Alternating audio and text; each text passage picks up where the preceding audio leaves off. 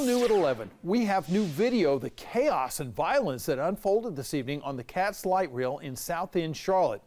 It started with an argument on the train. Then someone pulled the emergency stop handle and the train stopped.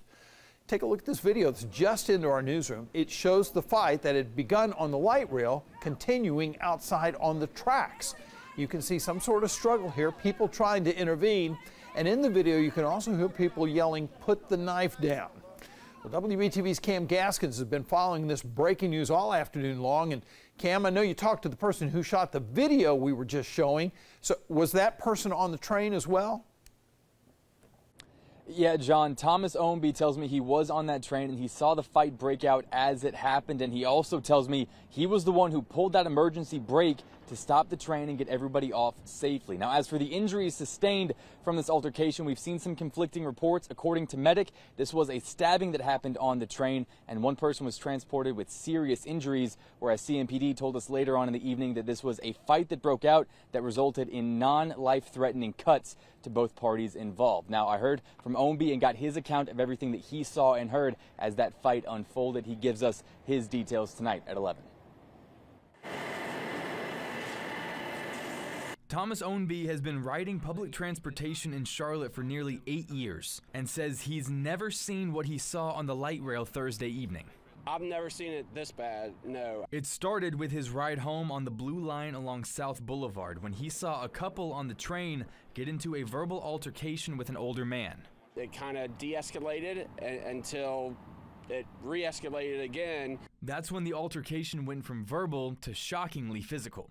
The older gentleman took out a knife and lunged at him and stabbed him. Once he saw that knife, Ownby says that's when he needed to take action for the safety of everyone on the train.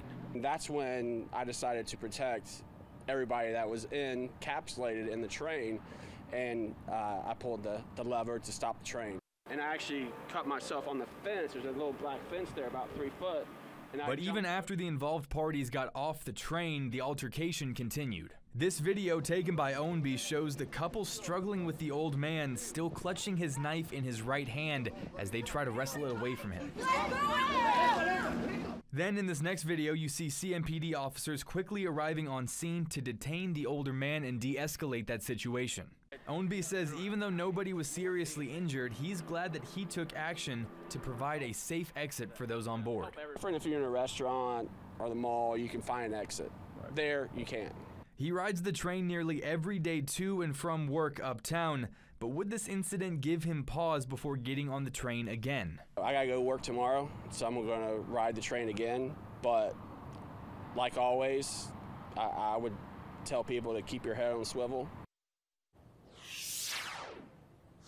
Now, as for what happened to that older man with the knife who was detained, when we arrived here on scene, we saw him in the back of a CMPD squad car, and around 7 o'clock he was taken out of that car and put on a stretcher into an ambulance, presumably to be taken to a hospital. But at this time, CMPD has not made any arrests in this incident. Reporting live in South End, I'm Cam Gaskins, WBTV on your side. All right, thanks, Cam. And by the way, the Blue Line service was suspended between Newbern and Archdale stations while police investigated the incident. Everything is now back to normal.